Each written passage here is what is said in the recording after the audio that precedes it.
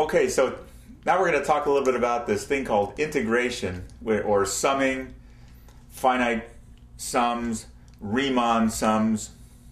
Riemann sums, by the way, are a term that has been invented only to torture high school calculus students, as you probably suspected. The key to all these things is just to think that what we're doing is we're adding, and we're approximating how well we can add in order to come up with some estimate. So let's do a quick and dirty problem. This will kind of cover some parts of the finite sum and also the so-called Riemann sum. Imagine I have some function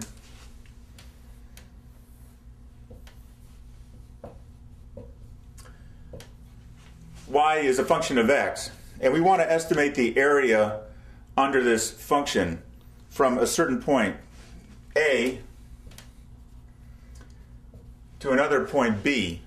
Well, all that our good friend Riemann did was say, well, why don't we just cut it up into little strips, and then we'll approximate the height of each strip based on where it intersects the function, and then from that we'll have a relatively good estimate of the area. So for example, if I divide this into a bunch of different little strips, now I have a few choices.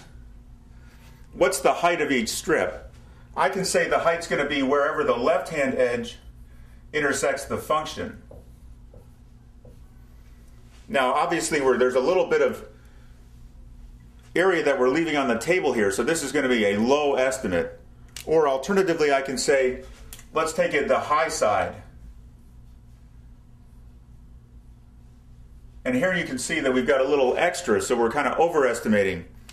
Now think about this. What happens in the limit where the size of this particular strip gets smaller and smaller? When the strip is infinitesimal in width, then the blue and the red rectangles become the same size, and the total sum becomes exactly that of the area, which is what an integral is. So let's do a real problem. The problem I want to do is just a simple sum of f of x equals x squared from 0 to 5. This will perfectly illustrate what we're talking about.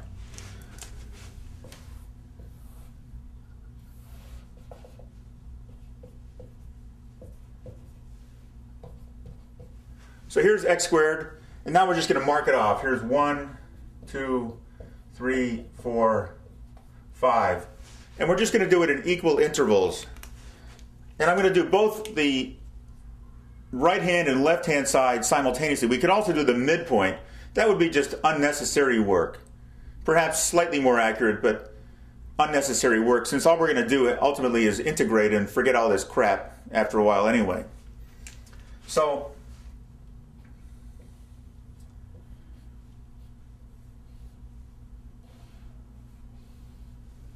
here are my red rectangles for the left hand, and then I have my blue rectangles for the right hand. Whoops, that one's not right. So you can see that one's going to be low, the other one's going to be high. What the width of each of these intervals here, let's not forget, from 0 to 1. The width of each of these intervals is 1, so it's easy to calculate the area of a rectangle, length times width. So let's make a little table to make our lives a little bit easier.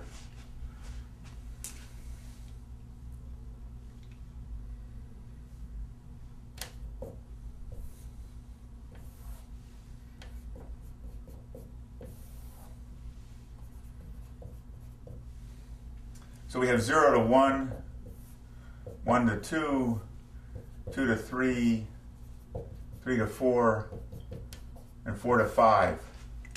So let me expand this a little bit.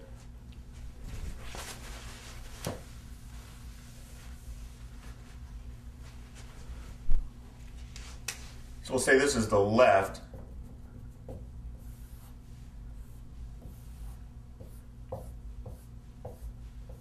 We'll say this is the right. And then we'll have left area and right area.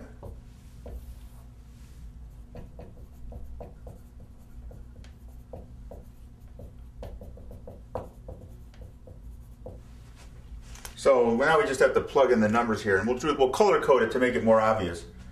So from 0 to 1, 0 squared is going to be 0.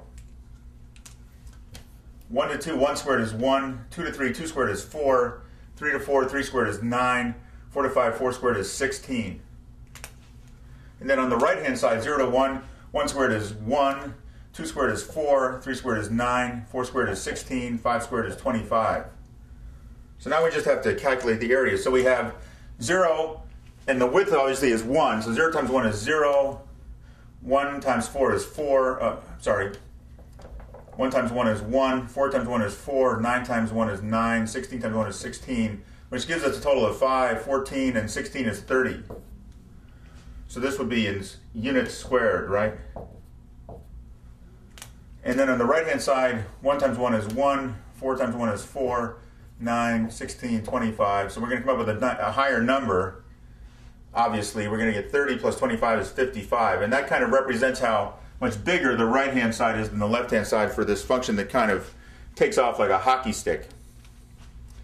This is also going to be units squared. So these are areas, they're approximations of the sum of the area under this curve. So the same thing, these are both approximations then of the integral from 0 to 5 of x squared. It's not exact, it's just approximation. So that's a really simple problem. I don't think there's any more to know than that about Riemann summing.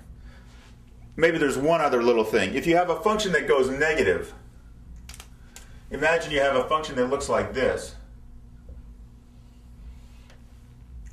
And you want to know the area under the curve from here to there. Well, this part here,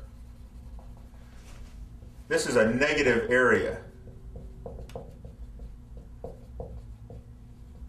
Just like a negative number, a negative area detracts from the so-called positive area above the curve. I think that's everything there is to know about Riemann summing.